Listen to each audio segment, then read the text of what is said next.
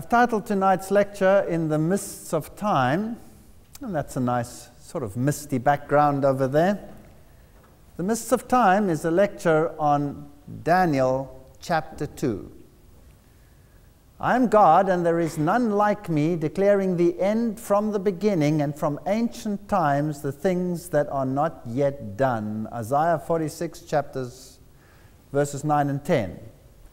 So God says, I will tell you ahead of time what will happen from the beginning right until the end of time. And in Daniel, we have a key to the book of Revelation. In fact, the two books, Daniel and Revelation, go hand in hand. The symbolism that we find in the book of Revelation is actually borrowed from the whole of the Bible, but the images are borrowed from the book of Daniel specifically.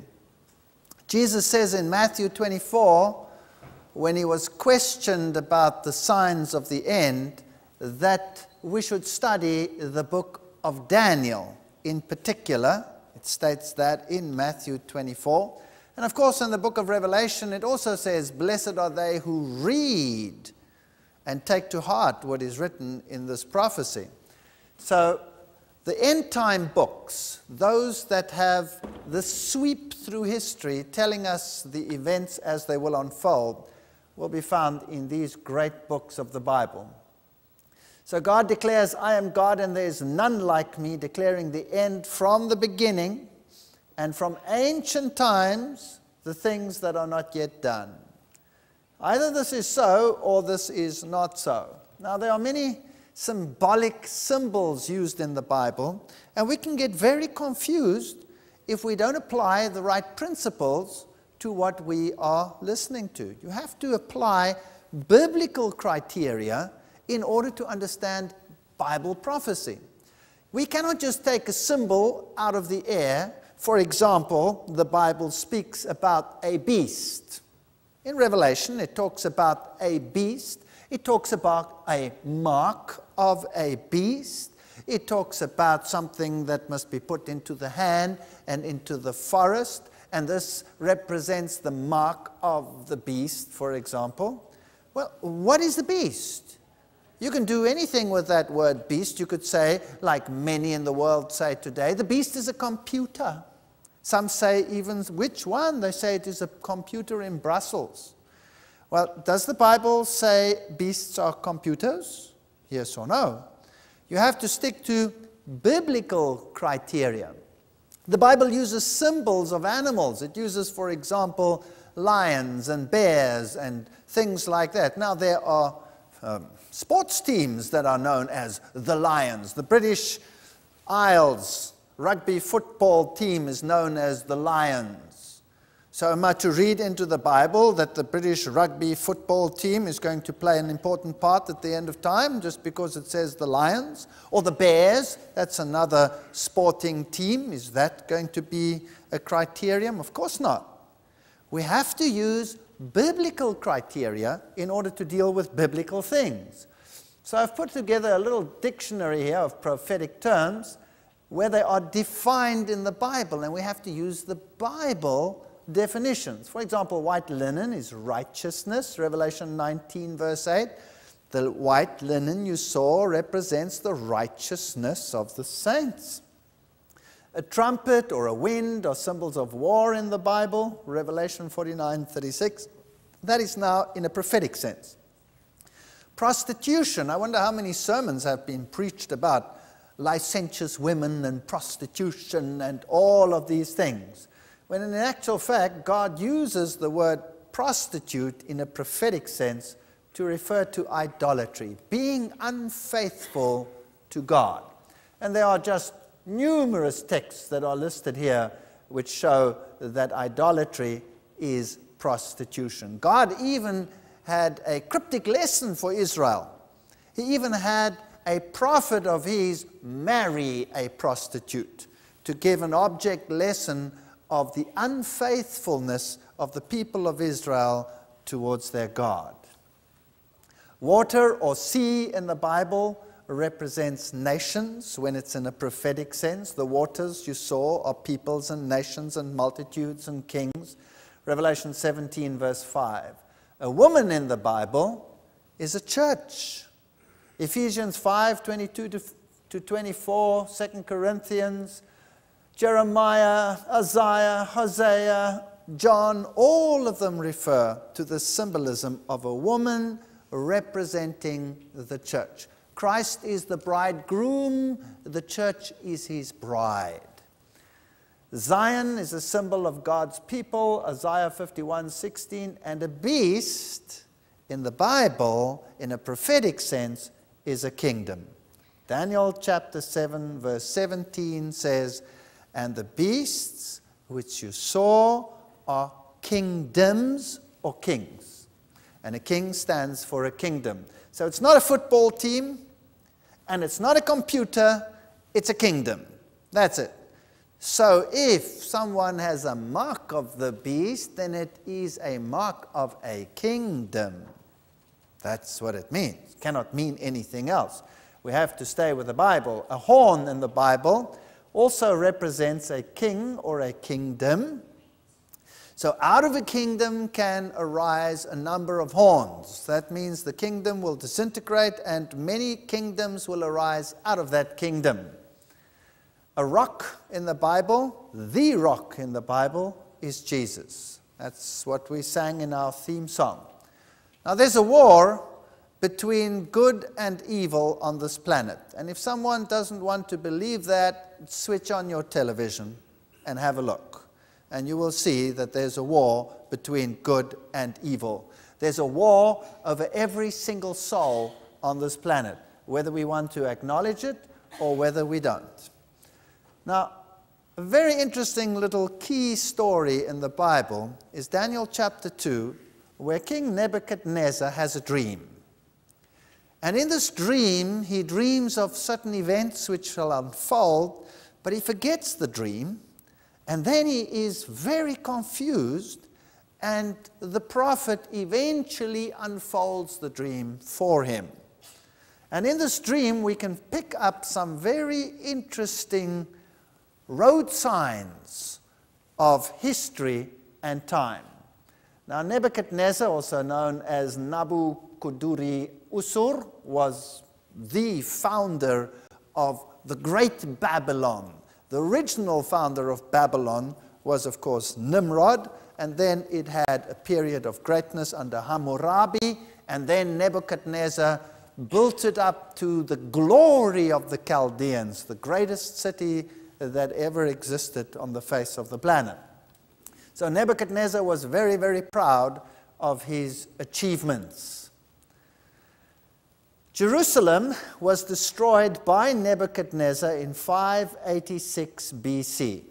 And during this time, captives were taken to Babylon.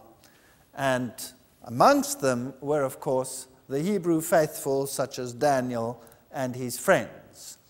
And here we see a relief of the captives actually being taken to Babylon as slaves. Many of them, when they were caught, they were made eunuchs to serve the king, but, well, to be eunuchs for the rest of their lives, never to have the honor or the pleasure of having children. So there were terrible times in those days.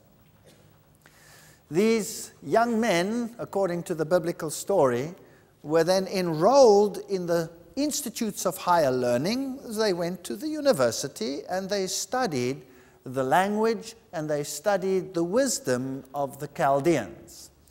Bab-ilu is the site of Nebuchadnezzar's summer palace. Here it is, for example. And the word Babel has a very interesting connotation. Bab-el. Bab is a gate, a portal, and El is God. So the word Bab-el, Babel, means a portal to God.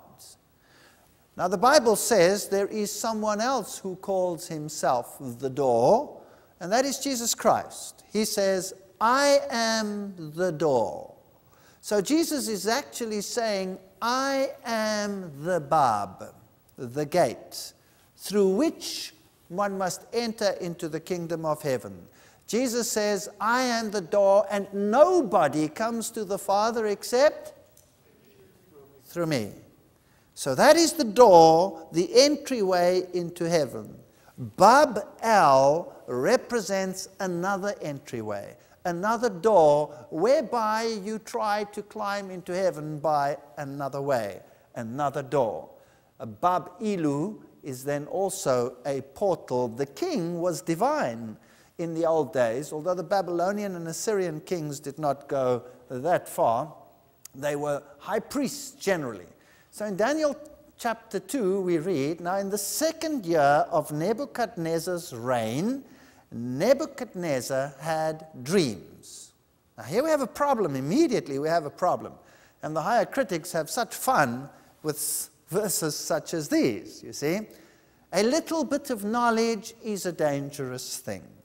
So the higher critics complained about this text because it says in the second year of Nebuchadnezzar's reign, but then a little bit further on it says in the third year of Daniel's captivity.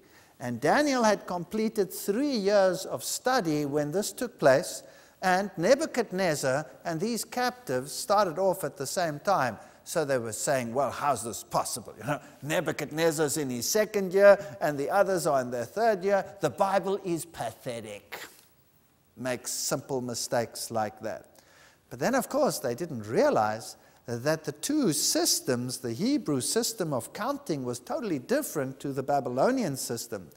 When a Babylonian king ascended to the throne, his first year was not counted. It was known as the year of ascension. So the second year of his reign would be the third year according to the Babylonian system, and God does not acknowledge it. When he speaks about his Hebrew worthies, he sticks to his system, where any part of a year was considered as a completeness. Any part of a day was considered as a completeness. That explains many things. For example, the crucifixion. 3 days.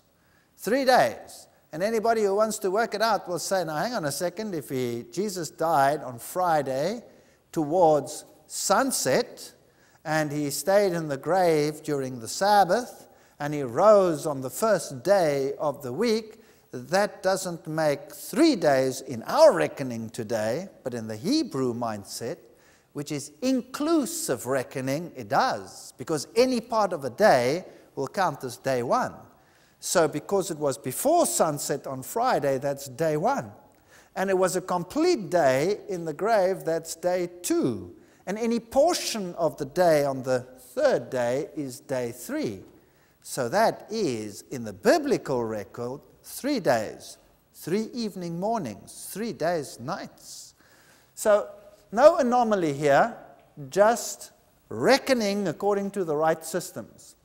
And his spirit was so troubled that his sleep left him. So the king summoned the magicians, the enchanters, the sorcerers, and the astrologers to tell him what he had dreamed. And when they came in and stood before the king, he said to them, now, you know, in our modern times, we believe, how primitive. Here the man has a dream, and he summons the enchanters, and the sorcerers, and the astrologers to tell him what he had dreamed. Now that's what kings in ancient days did. They were surrounded by these wise, insider, knowledgeable ones. And each one of these categories had a certain function. The enchanter would throw the charms and find out. The sorcerer would be a deep occultist who would use occult communications to find out. The astrologers would look at the stars to tell him what he had to do. Is it such an ancient custom, or is it alive and well and living today in our century? Yes or no? Do presidents of the United States make use of this system? Yes or no? Ronald Reagan didn't do a move without consulting all of these categories. And Nelson Mandela in Southern Africa will not make a move without having his Samgomas come and throw the bones, and the astrologers tell him what to do. And the kings of Europe are no different. They are occultists in that sense. You can just study what the kingdoms do and what the kings and queens of England do, for example, and how they communicate with the spirit world in order to find out what they should do. Does not Prince Charles consult Mountbatten, who is already dead, when he has something important to do? Well, nothing has changed. Don't think that this is an ancient custom. This is a present-day custom, very much so. And the analogy tells us that things have not really changed.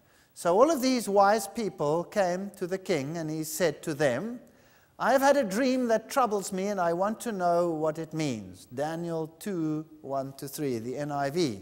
The King James actually says, this thing has gone from me, which means I cannot remember it. I cannot remember it, but I know it was vitally important.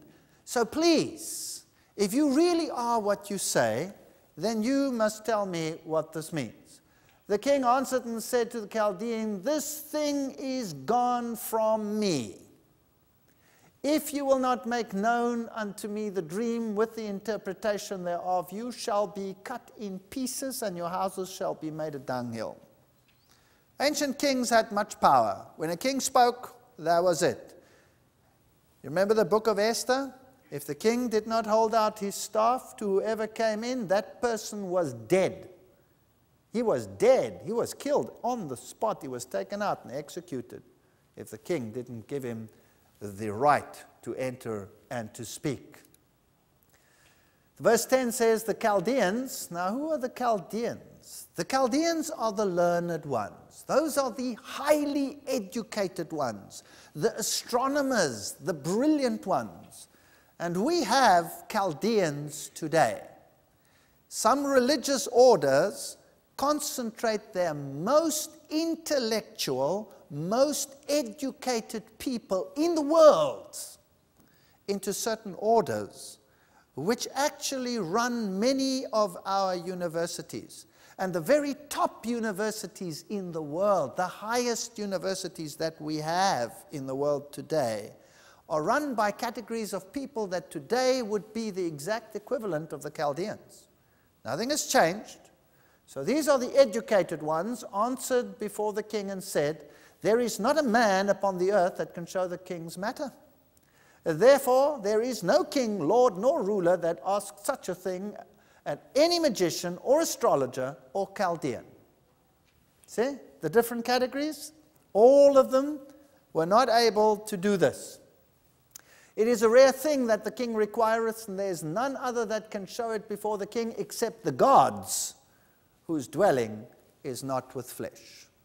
So God actually removed this thing from this king's mind so that he would not be able to just recall it, and also to expose all of these categories of people.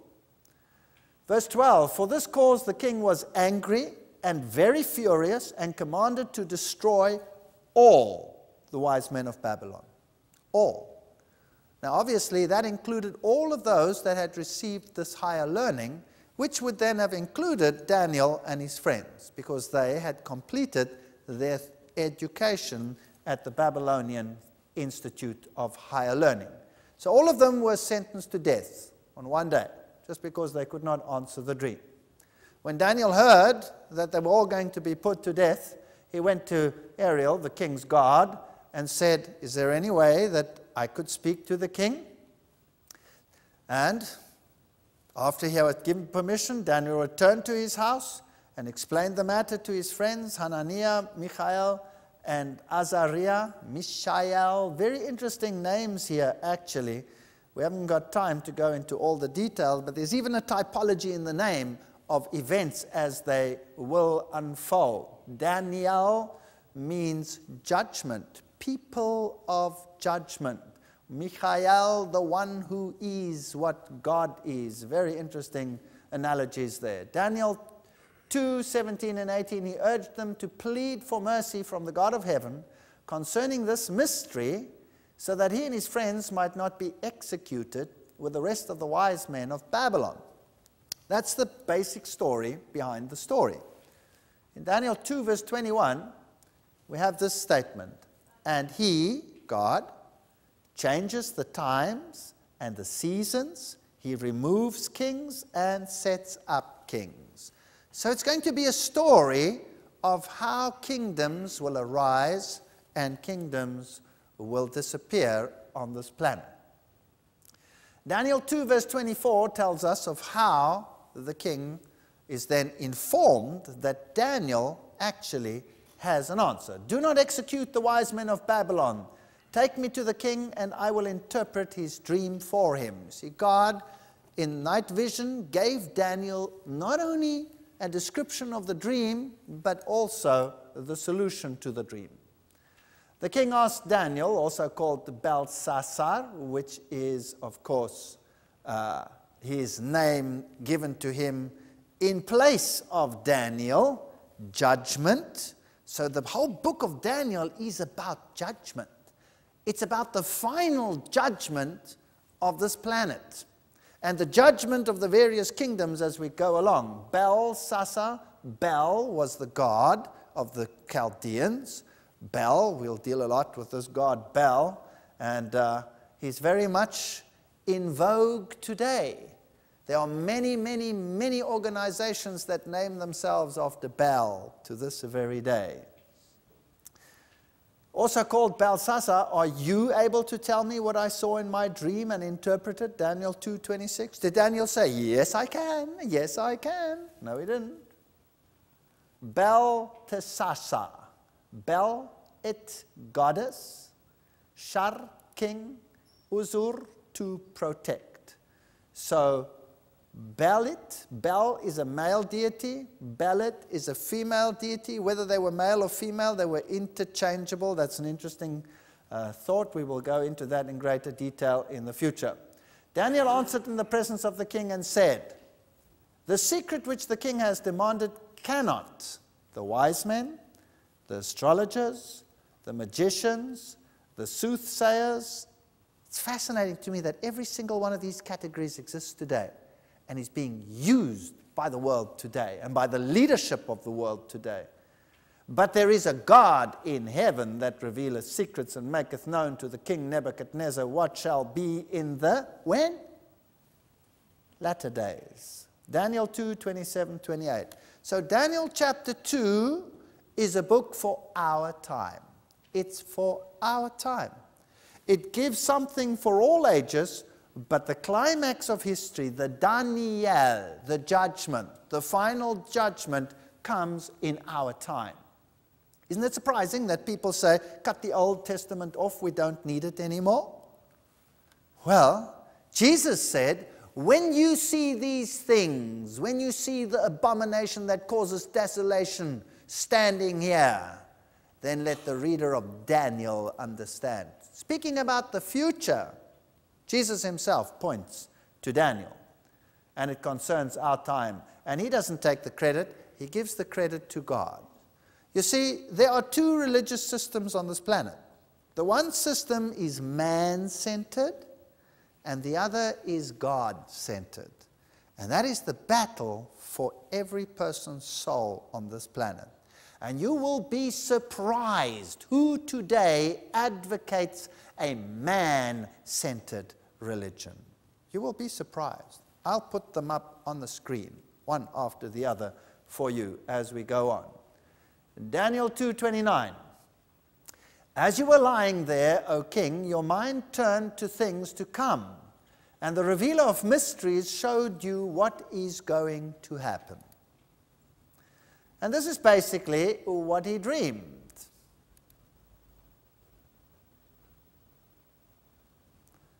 He saw a statue with a head of gold, silver arms and chest, bronze. And this head of gold was very magnificent. 2 arms, hips of bronze, legs of iron, 2 legs, and then feet of iron and clay.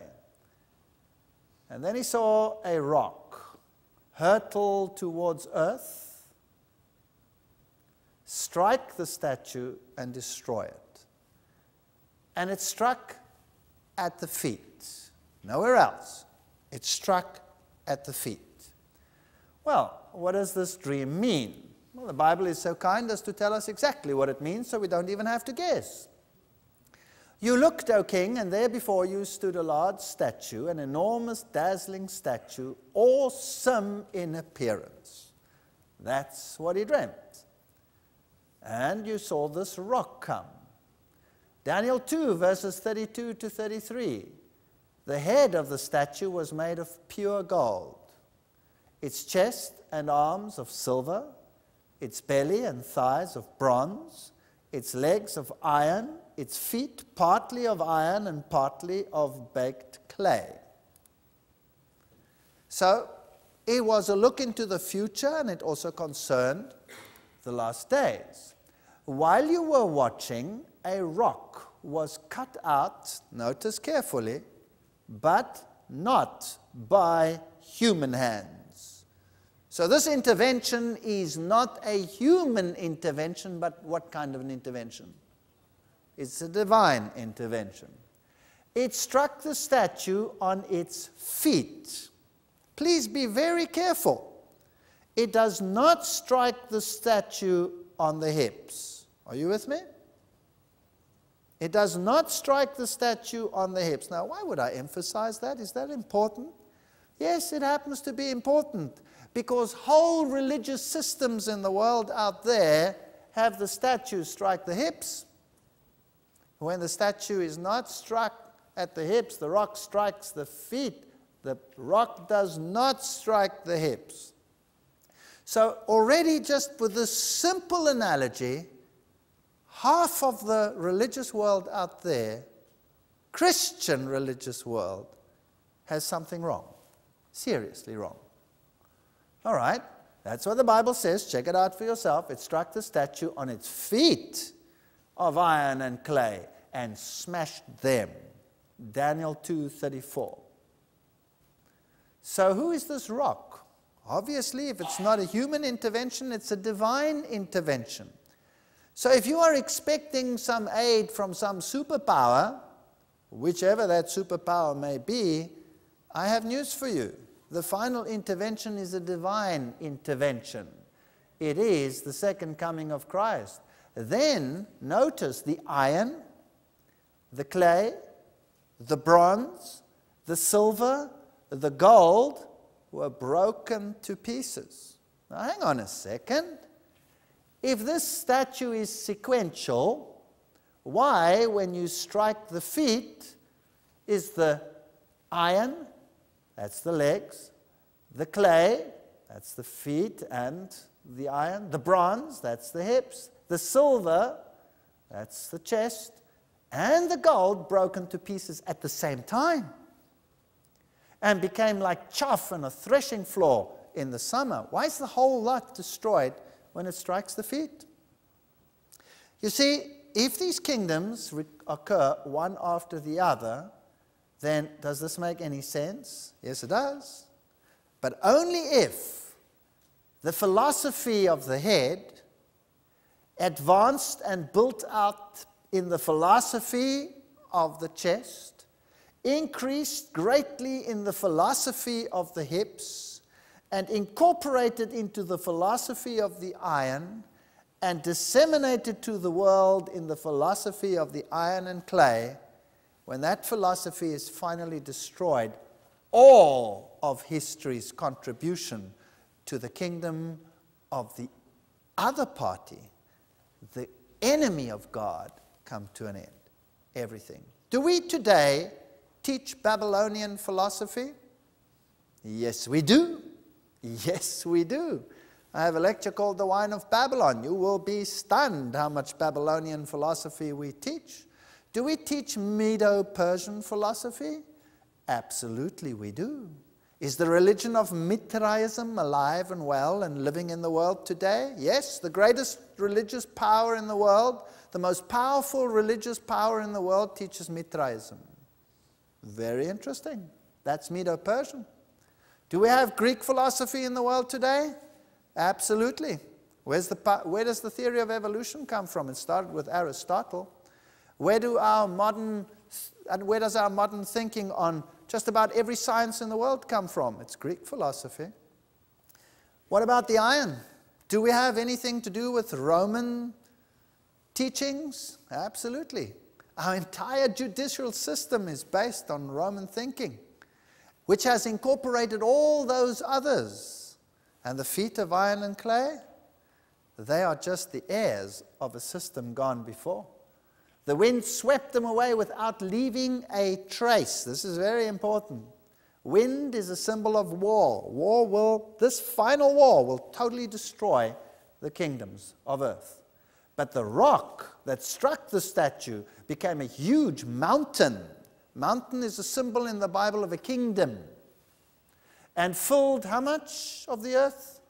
The whole earth. There won't be different nations anymore like we have today. So if you have your hopes on any one of them, forget it. This prophecy says no. Daniel 2:35. Isaiah 65:17, for behold, I create a new heaven and a new earth, and the former shall not be remembered or come to mind. And then he interprets the dream. Thou, O king, and he was the king of Babylon, he stood for Babylon, art a king of kings. Very interesting nuance here in the Bible. Lowercase k, lowercase k. Wow.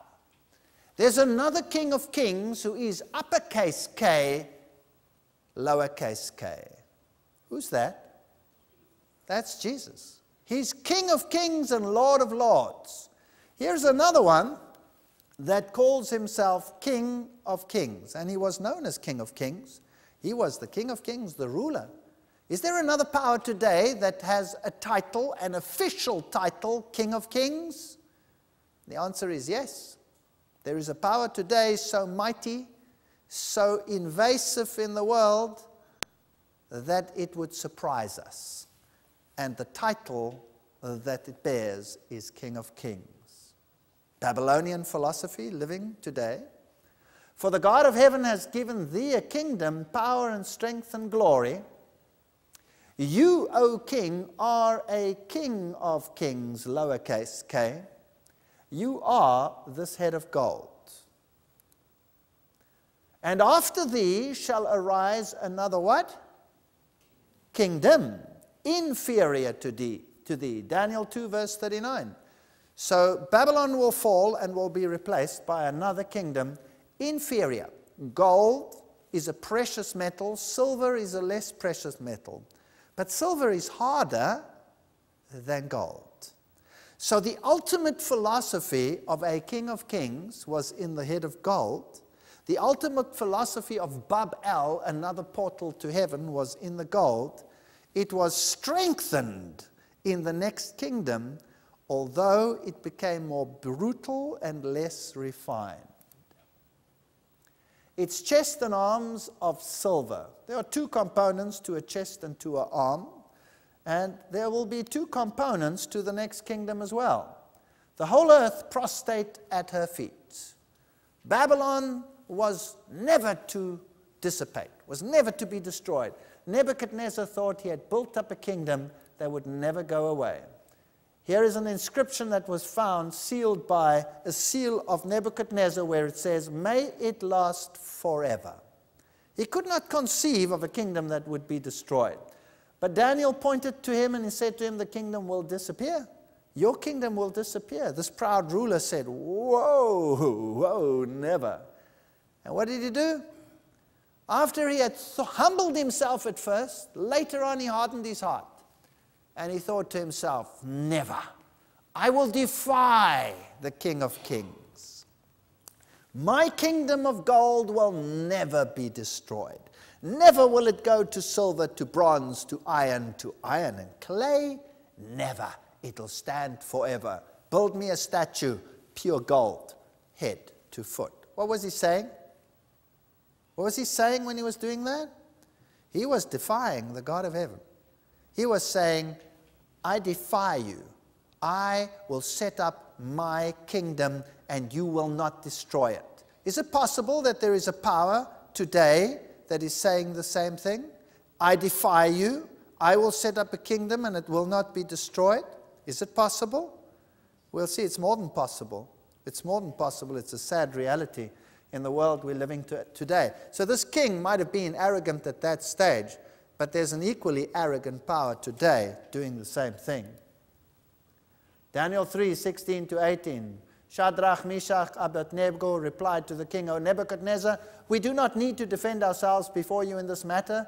If we are thrown into the blazing furnace, the God we serve is able to save us from it, and he will rescue us from your hand, O king. But even if he does not, we want you to know, O king, that we will not serve your gods or worship the image of gold you have set up. So he called everyone, including the Hebrews, who had interpreted this vision for him, and said, bow down. When you hear the sound of the music and the horn and the sitar and the lyre and all kinds of music, bow down. Is music an instrument used today to get nations together, yes or no? Is it?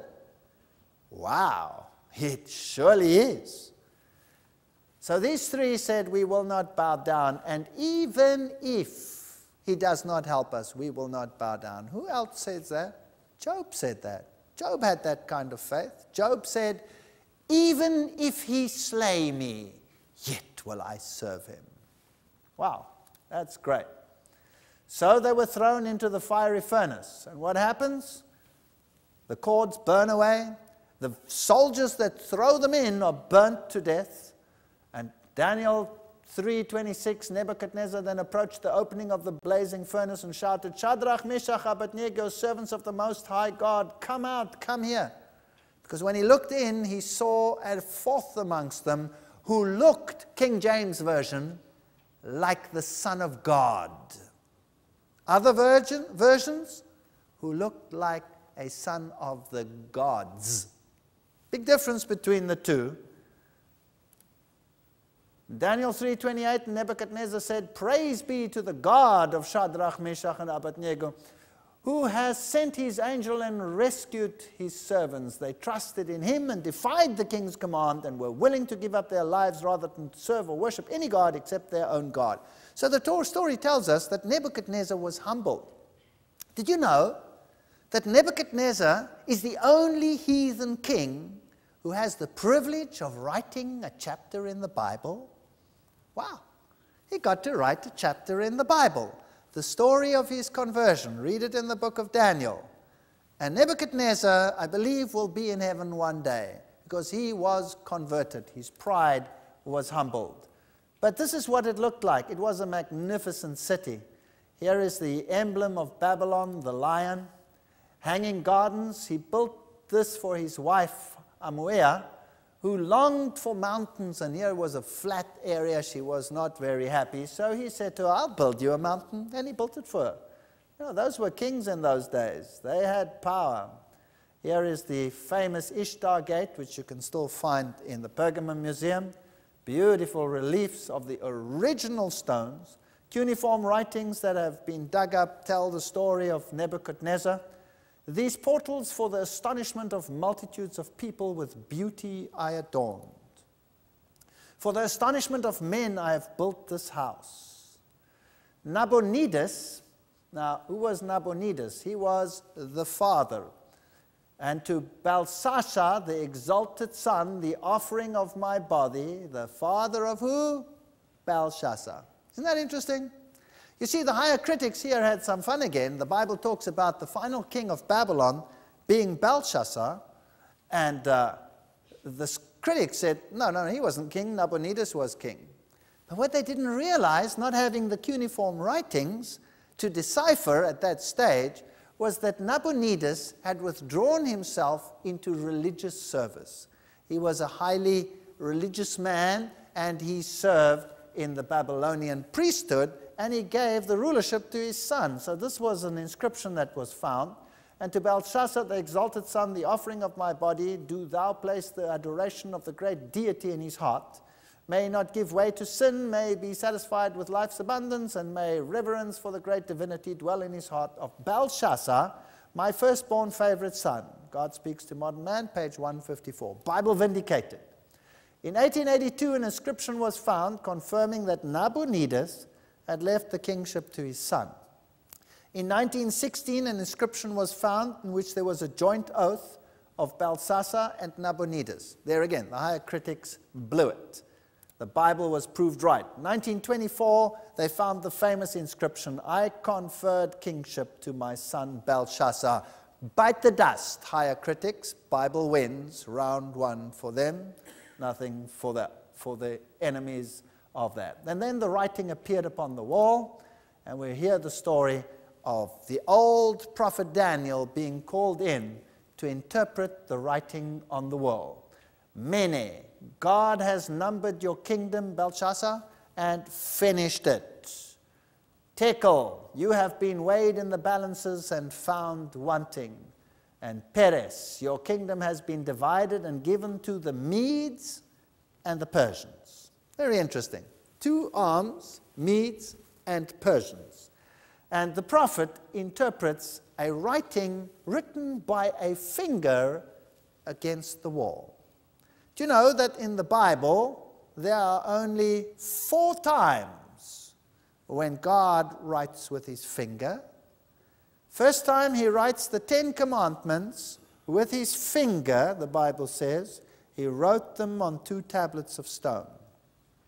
Then Moses smashed them when he came down and found the Israelites in idolatry.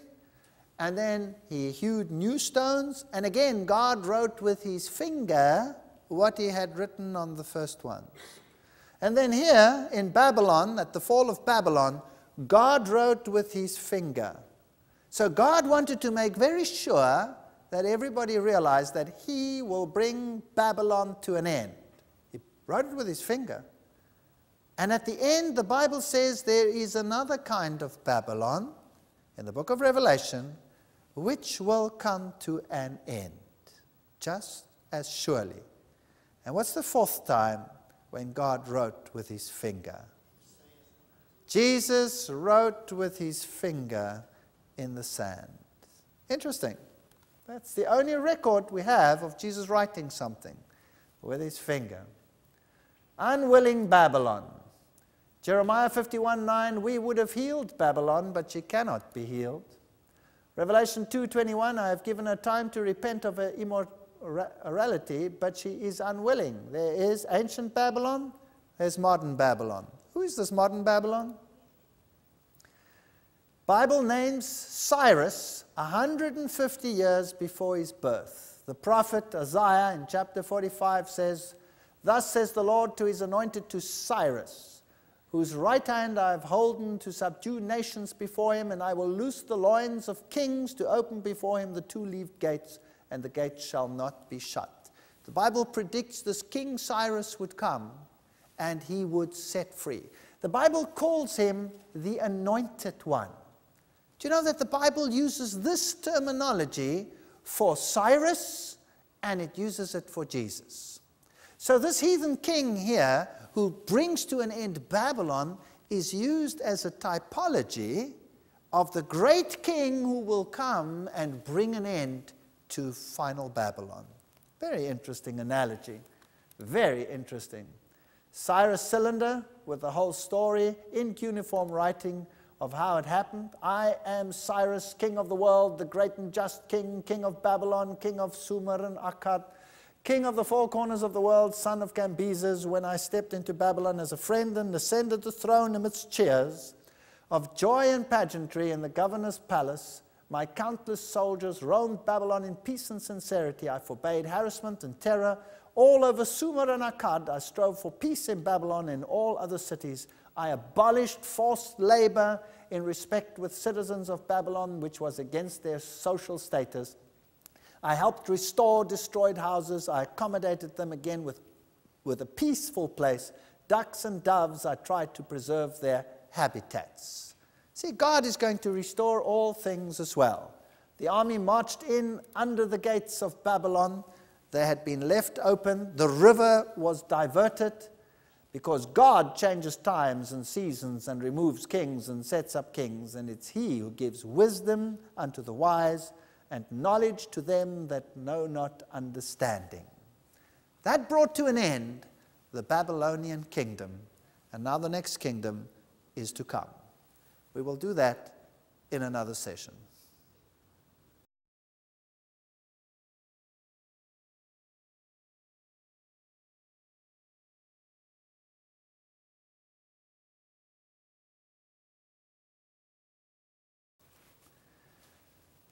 539 BC to 331 BC, the next kingdom to rule the earth, the Medo-Persians, came to follow on after Babylon. In Daniel chapter 2, verse 39, we read about this kingdom. Then another kingdom, a third kingdom of bronze, shall rule over all the earth. That's the next one to come.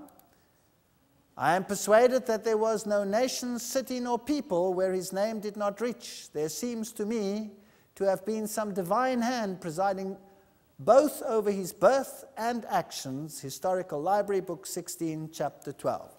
So the Bible describes the rise of the Medo-Persian Empire and its fall to this mighty king, Alexander the Great, who would destroy this army. Do you know that Alexander destroyed the Medo-Persian army with an army of only 45,000 soldiers?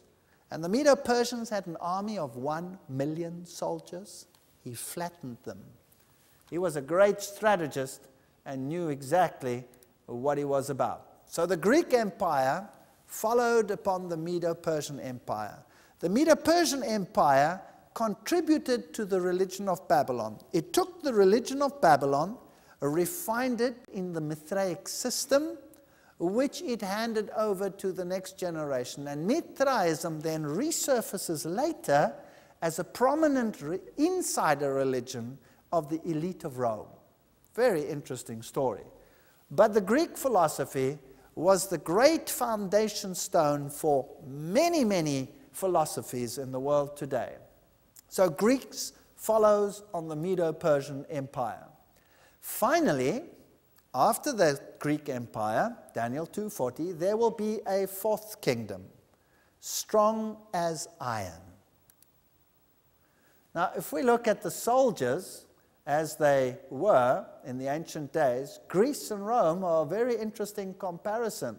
Here is the armory of the Greek soldiers. Notice that it's bronze. That was their armor. They used bronze. And then came the Roman soldier. Here's a Roman legionnaire. And what was their armor? Iron. Isn't that interesting? So even this symbolism is fascinating. So we switch from bronze to iron. And the legionnaire had a fantastic armory. It had this little belt here in the front to protect, and the shield that protected even the soldiers, the shoulders of the soldiers. I have to watch my S's here.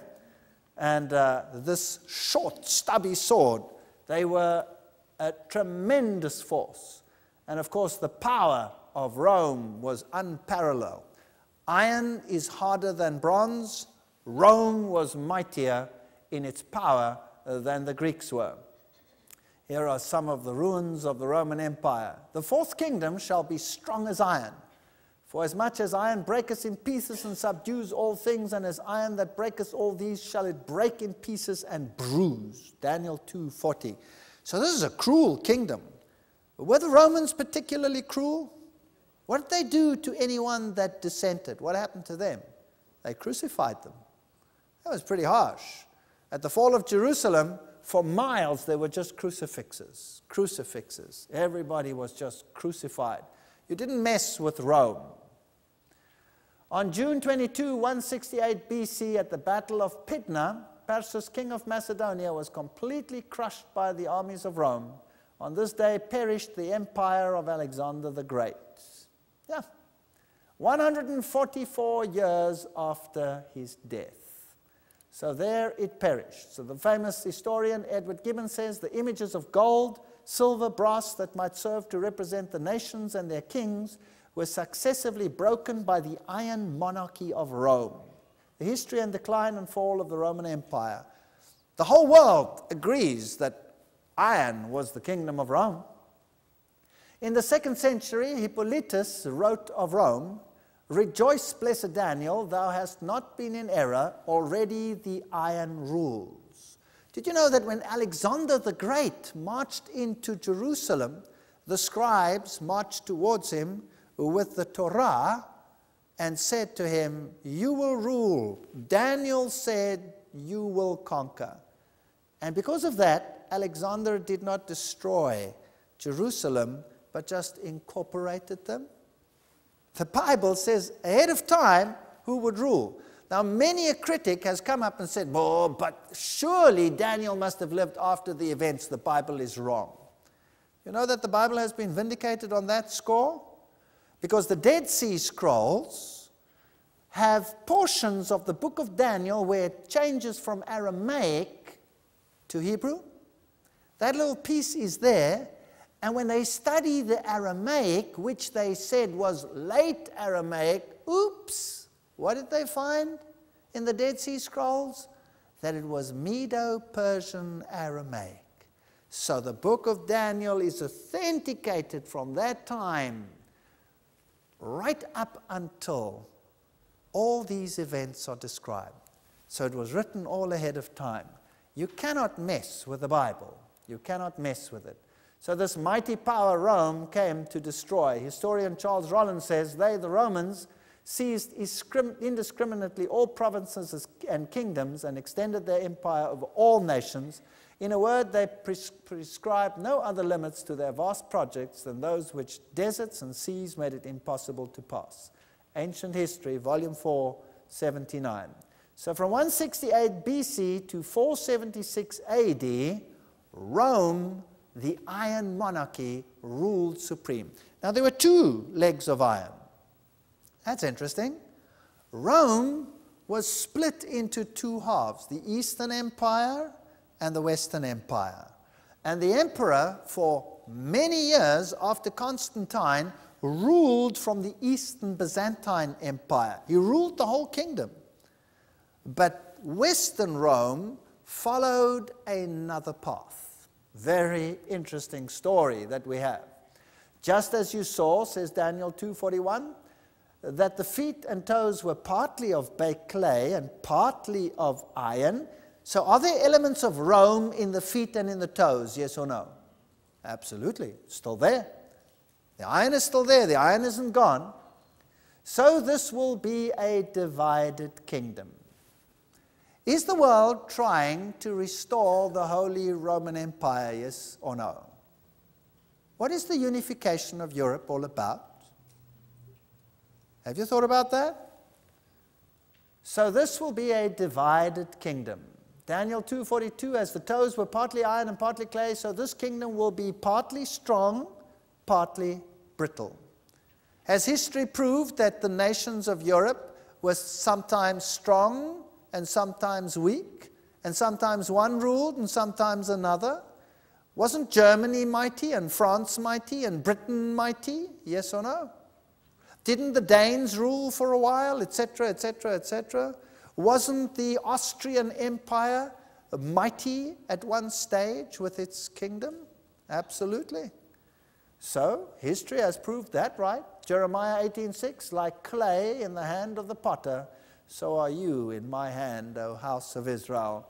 These kingdoms might be arrogant, but they would be replaced. They would be divided. And they would be divided into 10. That's what the Bible says. There would be 10 toes that would come forth. Now, these 10 toes are very interesting. Where do these 10 toes arise? In the Western Empire or in the Eastern Empire? Very important question. And the Bible tells us quite plainly that they arise in the Western Empire, and that the Western Empire would exert an influence over the entire world. Does the Western Empire exert its influence over the entire world? Yes or no? Absolutely. It is European knowledge and wisdom that was transported to the entire world. It was Europeans that conquered South America. It is from the Western European nations that the United States and Canada and all its components was incorporated into that wisdom, that philosophy. It is Western ideology which comes from European stock, which is controlling world events. The superpowers today can all trace their roots to Western Europe. So who were these Anglo-Saxons and Franks and Alemanni and Lombards and Ostrogoths and Neruli and Burgundians and Visigoths and Suevian Vandals? Who were they? So this is the division of the Western Roman Empire. And notice that there is a very interesting nation over here which is known as the Ostrogoths. And then there is another nation over here which is known as the Visigoths. They were the Burgundians and they were the Franks and the Anglo-Saxons. And the Franks and the Romans had a very strong alliance at one stage. The Ostrogoths and the Visigoths, they had a slightly different religion to the rest of Europe, and there were many, many, many, many wars that were fought over this issue. So the Alemanni today are the Germans. The Germans are the remnant of the Alemanni. The Swiss, the Burgundians, the French, the Franks, the Italians, the Lombards, the English, the Saxons, the Portuguese, the Suevi, the Spanish, the Visigoths, but three of them, the Neruli, the Vandals, and the Ostrogoths, are extinct. They're gone. They have been wiped out. The Ostrogoths, the last ones to be wiped out, a mighty, mighty nation that controlled all events in Rome. They ruled over Rome itself. The Visigoths were in Spain, and they had a slightly different religion. There were many, many, many wars fought in Spain. Spain was divided, terribly divided into a northern and a southern half, and terrible bloodshed was found in Spain. But the Neruli and the Vandals and the Ostrogoths were totally destroyed. History tries to tell us that these three were destroyed because they had an Arian philosophy, which means they propagated the idea that Christ did not have divinity and that they were therefore destroyed. But we only have information from one source. All their writings, everything that they wrote has been destroyed. All their libraries have been destroyed. So we don't really know what they believe.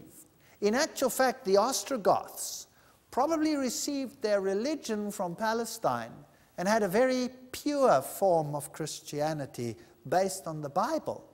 And that is why they were destroyed. But I haven't got time to go into that. That would be a whole lecture, a few lectures all by itself. So let's concentrate on this prophecy.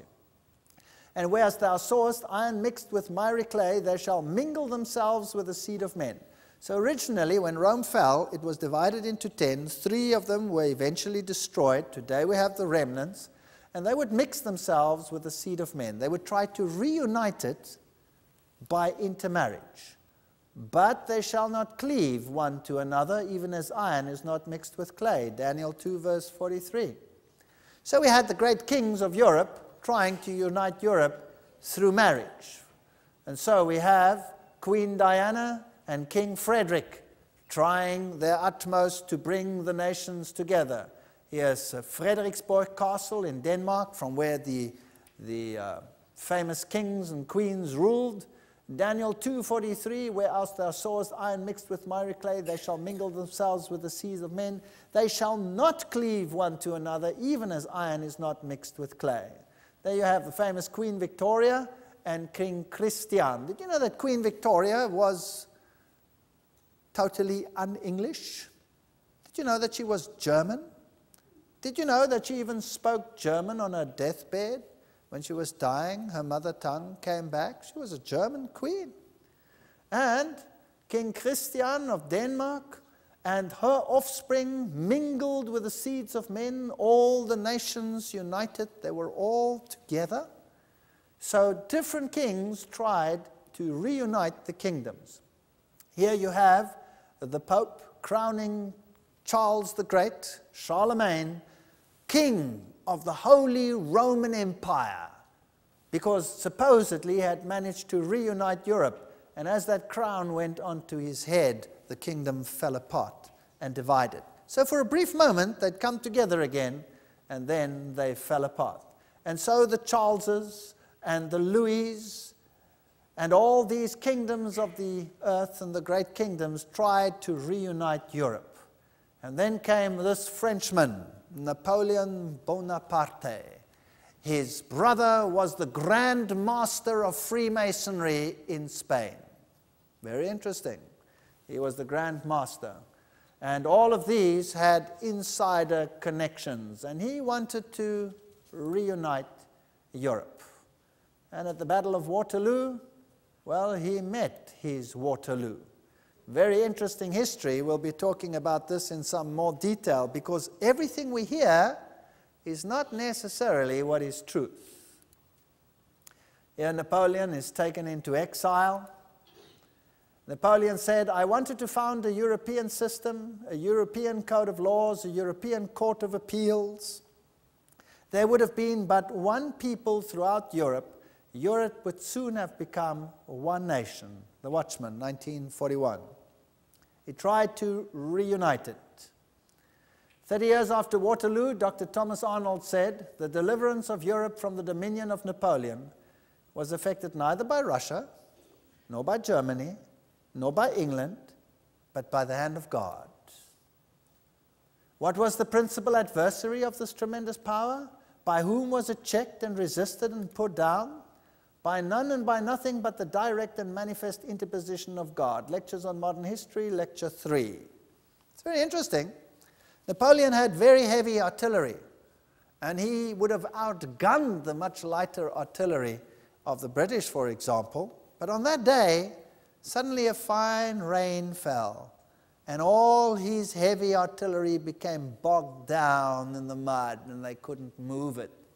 And so the lighter, more mobile artillery of the other forces was just what was needed to blow them to smithereens. So who won the battle? The weather or the artillery? It's interesting that some great politicians in the past have said, history is on the side of the greatest artillery, the heaviest artillery. But there is a God in heaven that revealeth secrets and makes known to the king Nebuchadnezzar what shall be in the latter days. This is an interesting verse, Daniel 2:28, the latter days. Well, if you read your Bible, if you read Luke and Matthew 24, Luke chapter 21, you will see the events as they unfold.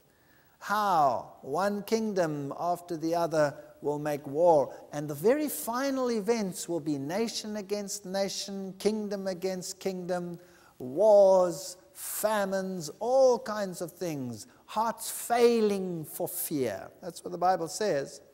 And the next event will be, says the Matthew 24 and Luke 21, the coming of Christ in glory, the stone that will bring an end to all the earthly kingdoms. Well, this was Kaiser Wilhelm. He tried to bring an end to the division, and here's a very interesting true story. At a cathedral in France, in Metz, there's a statue outside the cathedral, the statue over here, of the prophet Daniel with his finger pointing to his scroll. Very interesting prophet here. And Kaiser Wilhelm, he was very concerned about this statue. And then one day, the cathedral needed repair. The roof had become, it fell apart and it had to be replaced. And so they asked Kaiser Wilhelm for the money to repair the cathedral. And Kaiser Wilhelm said the following. He said, you have a statue in front of your cathedral of Daniel. So obviously he knew what Daniel said. And obviously he was annoyed by the prophecy. So he said, I will give you the money to repair your cathedral if you remove his head. Now remember, these statues are in sections, and put my head on top of the statue. Do you think they did it? This is history. You can check it out. Do you think they did it? Yes, they did it. They did it. And they put the head of the original Daniel into the archives. And he replaced the roof. And so for a while, Kaiser Wilhelm's head was on the statue. What was he trying to say? He was like Nebuchadnezzar of old. He was saying, I don't care what your prophet said. I will do it. Isn't that what he was saying? I don't care what your prophet said. I will do it. A fascinating history. Well, here he is, dead, but this is not him. This is his dog, Centaur. begleitete seine Majestät den Kaiser im Weltkriege 1914 bis 1918. His dog accompanied the Kaiser during the First World War, 1914 to 1918. And then, eventually, another would arise. Daniel 2:21, and he changes times and seasons and removes kings and setteth up kings.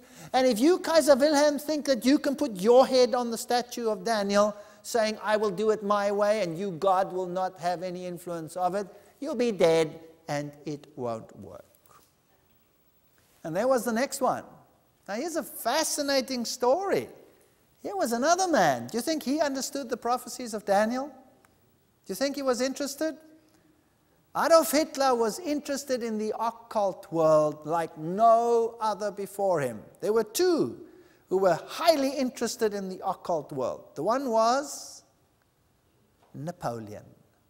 Napoleon, in fact, sent one of his whole army corps to Egypt to go and find out the source of the power of the Pharaoh that threw his staff and it turned into snakes. Did you know that? And it is the French who discovered what in Egypt? The Rosetta Stone, from which all the hieroglyphics have been unfathomed. Isn't that an amazing story? And they studied the secrets of the power of the Egyptians, and in the occult world, this knowledge is incorporated in the Hermetic books. They studied the origin of Ham, Hermes, son of Her, son of Ham, and the occult knowledge, and they compiled huge volumes on the history of Egypt. This man over here was an occultist of the highest order. He was an insider initiate in the occultism. Did you know that the entire SS was built up on occult principles? Did you know that? And isn't it interesting that he sent an entire division to where? To Egypt. And that the German archaeologists were the one who did the great digs under the protection of Rommel. And there the insider knowledge was gathered of the occult principles which dictate many a king and ruler today. We're going to talk about some very interesting things in this series. Adolf Hitler knew about the prophecy of Daniel. How do we know? He gave an interesting instruction. He contacted the cathedral at Metz and said, remember that you have Kaiser Wilhelm's head on that statue? Take it off. Put the head of Daniel back. What was he saying? What was he saying? Daniel's head went back onto the statue. He was saying, with or without that head, I'll do it. Wow. Fascinating stuff. History is more interesting than we believe. Really it is. If you make a study of the occult world and how it has influenced our great political leaders in the past, you'll be surprised. And here Adolf Hitler came, and here is the symbol that is used, the swastika, which is the symbol of sun worship. It's the symbol of Lucifer. It is used by the Theosophy Society, which says Lucifer is the Logos, the serpent, the savior. Exactly the same symbol is used by Theosophy. And Theosophy, is it dead? Oh no, Theosophy is alive and well and forms the central theme of the greatest powers that rule the world today. And we will be revealing some of these things in the lectures to come. This is interesting stuff. The eagle used as the symbol of deity. You see, the Bible uses the eagle as the symbol of God. Like an eagle that rises up, I will take you under my wings. That is the symbol of God. Lucifer wants to be like the Most High. He takes the symbol of the eagle, which was a symbol in Egypt of Horus. Fascinating. And there it is, the eagle with the swastika. And the swastika can be left-handed swastika or a right-handed swastika. If it is the left-handed or the right-handed, it makes no difference. It represents the God in his evil and in his light form, or in his male or in his female form. It doesn't matter which one you use. Secret societies today use the very one in the mirror image today and say, but it's something else. It's not something else. Buddhism uses that symbol. Buddhism, the foot of Buddha has swastikas under every single toe. It's just the reverse one. Makes no difference. It's just the other sex of the deity that is being honored. So what is happening here to the world? Is there an agenda behind the scenes? What does this circle and this swastika really mean? Regarding the First World War, Winston Churchill said after the end of the World War of 1914, was Winston Churchill a member of a secret fraternity, yes or no? Yes, he was. Isn't that fascinating? Was Stalin a member of a secret fraternity, yes or no? Yes, he was. Well, maybe history is not as boring as you thought, young guys. Isn't that so? I always thought history was boring when I was a kid. But today I find it fascinating, putting the pieces together. Wow. Regarding the First World War, Winston Churchill said after the end of the World War of 1914, there was a deep conviction and almost universal hope that peace would reign in the world. The Gathering Storm, page 3. After the First World War. That's interesting. Well, did any of these great rulers, whether it was the Kaiser Wilhelms or the Napoleons or the Louis or the Charleses or the Hitlers, did they succeed? No. Europe was more divided after the war than before the war. But that division was deceptive, as we will see. And then the walls came down and empires started crumbling, and the great people of the world, the Lenins and the Stalins, that had murdered their millions for very clandestine reasons, suddenly these empires crumbled. Die Mauer muss fallen, the wall must fall. All of these great leaders, from Lech Walesa to this lady over here, Thatcher, to Khrushchev and Gorbachev and the queens, do they belong to secret orders? Do they? Who's the head of the Bilderbergers? Who's the queen of the Bilderbergers? Yes, she is. That's very interesting. Is there such a thing as a Gorbachev Foundation with its seat in New York? Yes, there is. Very interesting things. And then the founder of the KGB comes down. A symbol falls. Does it really fall? Does it really fall? Who rules in Russia today? Who is the head of Russia today? Putin. What was he? He was the head of the KGB. You see, isn't that interesting? So they take down a symbol and the people think the oppression is gone, when the oppression is not gone at all. It's just taken another robe. It's like a chameleon, changes color, but the essence, it doesn't change. And the God of heaven, is he watching? Yes, the God of heaven is watching. He told us ahead of time it would happen, and he told us in great detail. Soviet Union no longer exists. 3 republics unite. Gorbachev obsolete. Bush needs recovery time. Blah, blah, blah. Reading Europe's future. Can we all get along? In the hands of the people.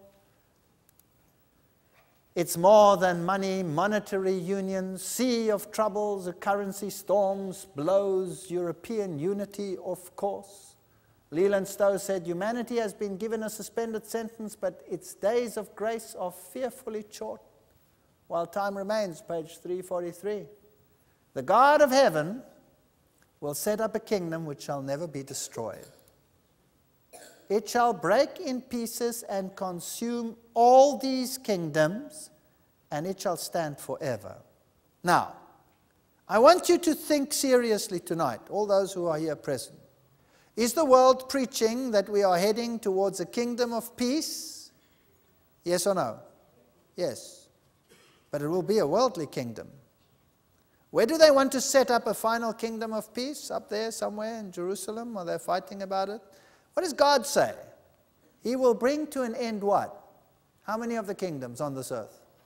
All of them. That's what God says. All of them. And he will set up a kingdom. Do you think he needs the armies of the world to do it for him? Everyone who falls on that stone will be broken to pieces, but he on whom it falls will be crushed. That's what the Bible says. For he will wipe every tear from their eyes. There will be no more death or mourning or crying or pain, for the old order of things has what? Passed away. Revelation 21:4. We must not be deceived into believing that the powers on this earth are going to achieve the objective that they're fighting for. They will not achieve it. It will be brought to an end. They will appear to achieve it. How do we know that? Because the Bible says, when they say, peace, peace. When will the nations on earth say that? When they appear to have obtained their objective. Isn't that right? What does the Bible say? What will happen then? Sudden destruction. And who will that destruction come from? It will come from God. And why would the God of heaven have to intervene to destroy that final unity? Why would he have to do that? Because it is an occult unity. It is a unity against God.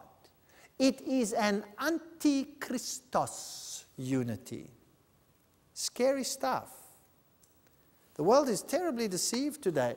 We need to study these prophecies carefully and unfold them and unravel them and to see the finer nuances so that we cannot be deceived when a preacher stands up and says the Antichrist lived in the past. He was a Greek king. His name was Antiochus Epiphanes IV, but he was destroyed by the rock.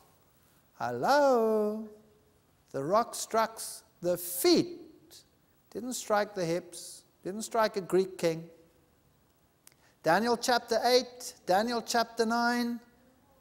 Be careful how we interpret the prophecy. We cannot have a wrong spin on this ball. Christ will return, the rock of all ages. Verse 35, and the stone that smote the image became a great mountain, a mountain in the Bible, a kingdom, and filled the whole earth. God himself is going to set up a kingdom. The dream is certain, and the interpretation thereof is sure. Daniel 2:45. Now we've had very little detail tonight, but we've had a pretty accurate sweep through history. And would you agree that Daniel was just spot on? Yes or no? Absolutely. Daniel was spot on. Now I have sad news for you. Terribly sad news for you. Daniel is going to take the picture. Tonight's picture was like a picture you give to a child to color in. It's just the outline. And then you give the child the crayons and you say, color in the picture. Now, in our next lecture, we'll do Daniel chapter 7. And we're going to color in the picture. And then it gets scary. Because then we will see who the real power is. And some of us will be hurt. Some of us will be shocked. Some of us may say, I never want to hear any more of this. But I would encourage you to keep on coming. Because there is a fascinating solution to this. Did you know that the book of Revelation takes this final great battle between good and evil, which is a secret battle? It's a secret battle. The very first words Jesus uses when asked, what is the sign of your coming and the end of the age? The very first thing he says is, be careful lest anyone deceive you. Deception is the name of the game. Are there wolves in sheep's clothing deceiving God's people? Is the world being led down some garden path, faithfully following, thinking they are doing something good, when they are being led into the pits of hell? Is it possible? If we believe the prophets, and if we study them carefully, and even if it hurts, and believe you me, I've stood on the other side of the fence. And when I studied the prophecy, I was hurt. And my family was hurt. and there were buckets of tears. But now, I have buckets of hope. Buckets of hope. Because God has shown me and has shown everybody in the world through His Word, and that's the only place where we can find it, that there is hope. But He has also outlined the entire deception of our time, and we need to know. There's a very small crowd here tonight, a very small crowd. The whole world needs to know what the deception is. So I would like to encourage you to bring your friends and call them off the streets, go to the highways, go to the byways, invite people to the wedding feast of the Lamb. Not many rich, not many wise, not many of high repute will listen to you. But go into the highways and byways and bring them here, and let's look at the prophecies. And I make a vow to you. If I speak anything that is contrary to the Word of God, leave. Leave. If it doesn't say so, leave. Test every word I say. Put it into the checks and balances. Use the Word of God as your filter. And if you can show me that I'm wrong, I'll change. I promise. I don't want to do anything that's not in line with God's will. That's my challenge. We will stick to the Word of God, and we will see exactly what's happening in our time. It's scarier than you think. But we have hope, because the God of heaven will set up a kingdom which will never be destroyed.